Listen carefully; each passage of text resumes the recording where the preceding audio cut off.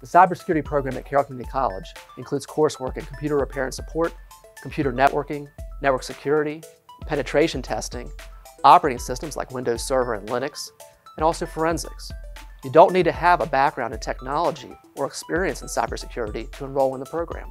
All of our courses are hands-on in our lab, and they're taught by professionals who work in the cybersecurity field at places like NSA, NIST, Raytheon, Verizon, Northrop Grumman, and Booz Allen Hamilton.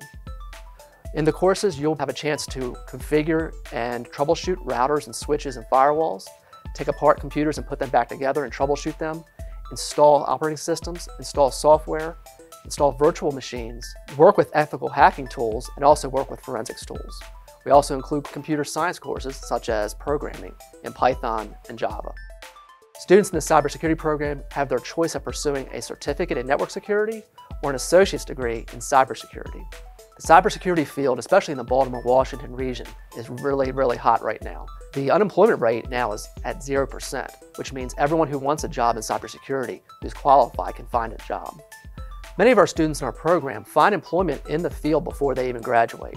We have a lot of students who work in the IT and cybersecurity field doing jobs working as a security analyst or a network administrator or a help desk technician. Many of our students will also continue to work in the field while they transfer to a 4-year degree.